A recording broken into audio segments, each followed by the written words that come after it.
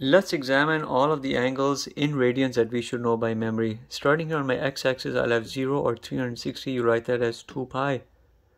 Here I have 90, which is pi over 2. Across here I have pi 180. Down here 270 will be 3 pi over 2. Notice how these show up on the axis or on the quadrants. Now in the middle of these you will have the 45-degree angles. Here's 45 pi over 4. The denominators will be all 4 for your 45-degree angles. 135 will be 3 pi over 4.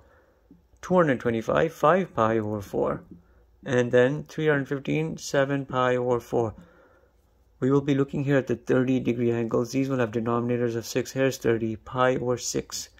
150 right over here. 5 pi over 6. 210 right here. 7 pi over 6.